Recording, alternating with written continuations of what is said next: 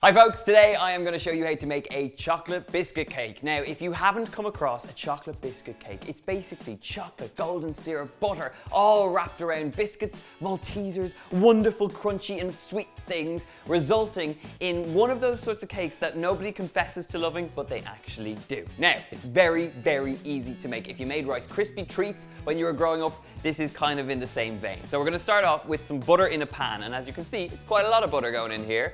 I'm going to melt this down alongside some golden syrup. Now, if you can't get your hands on some golden syrup, especially if you're in the States, I think some corn syrup will do the job. So we're going to melt this down just to the point that that butter melts out. And I have a whole heap of chocolate going in here. And you could melt the chocolate over a bain-marie, but I'm actually going to use the heat from the butter and the golden syrup to melt up a whole heap of dark chocolate.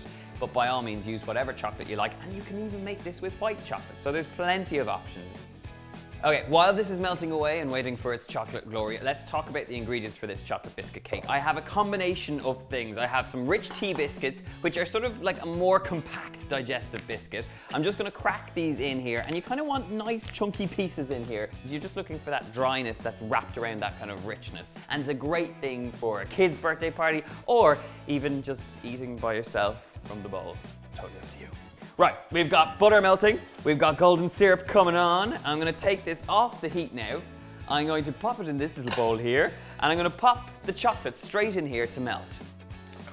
And while that melts down, let's get back to our biscuit mixture. So to this, I want to add a little bit of chew, a little bit of sweetness, and that comes from some dried cherries.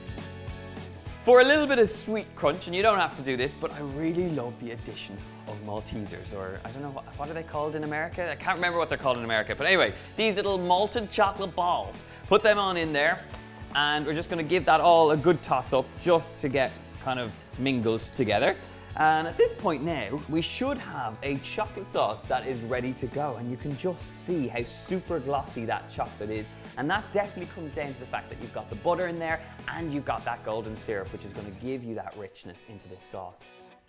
So straight on in. This is the moment that it all looks pretty darn good. This is the sort of moment that when I was making this as a kid, my aunt or my mom, basically whoever was letting me in the kitchen, would not let me lick the bowl, and they would use the spatula until they got every last little bit, and I'd never get to lick the bowl. It was really a sad time in my house. Right, all that chocolate in, and now it's just a case of giving it all a good mix through. This looks wonderful. We've got glossiness, we've got chocolatiness, and I have the tiniest little cake tin you ever could imagine that I've lined with a bit of parchment paper to allow myself to get this out easily enough. And now it's just a case of tumbling this in and pressing it nice and tight. And that's what I'm going to attempt to do so that the cameras can see what I'm doing by pushing it towards the camera like this, which is always really awkward, but this is what they make me do. So let's do it. Really awkward. Oh gosh. Okay. You see? Oh, see, and it always ends up all over the counter. Come in here and see what's going on. So just scrape every last little bit out, and using the spatula, I just want to press this down until it's really nice and tight and compact. Okay, this is looking pretty good, and now it is ready for some time in the fridge.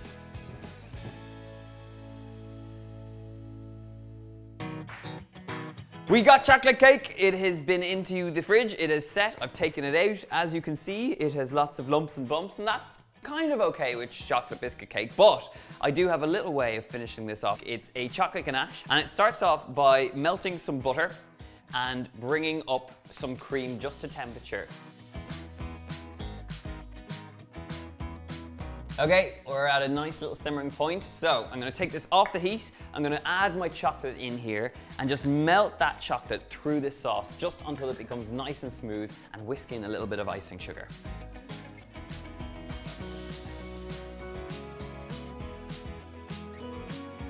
Oh my goodness, we are in business. Look how thick and glossy and chocolatey this is. And right now, I need to stop talking and get this over, because this is where it's all about to go down.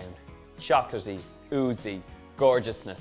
Pour the whole 9 yards over the top, and then just using a little offset spatula, get in there and just let it drip down the sides. I am sorry, but does that not look like the most beautiful little chocolate cake you ever did see. Now, this is pretty much all you need to do.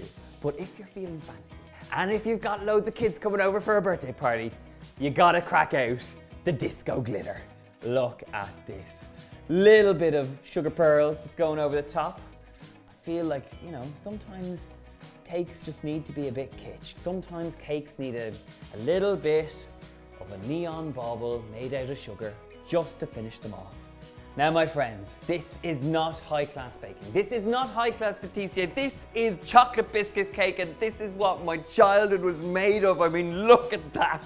It's ridiculously messy. It's ridiculously gaudy. But you know what? If you gave me that for my birthday, I'd be a happy man. So I'm gonna just use a little serrated knife and try and slice into this. Okay, okay, okay, okay, okay. Oh yeah, oh yeah, oh yeah. That's what I'm talking about. This with a clown and a magician. This is my childhood right now. This is what I had with a Rice Krispie cake, and I'd be all high with a little party bag. Oh my God, it's too much. Oh man. Giggles the clown.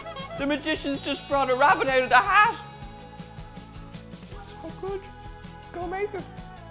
I'll leave the recipe in the link below. Comment, subscribe, like, share. See you soon.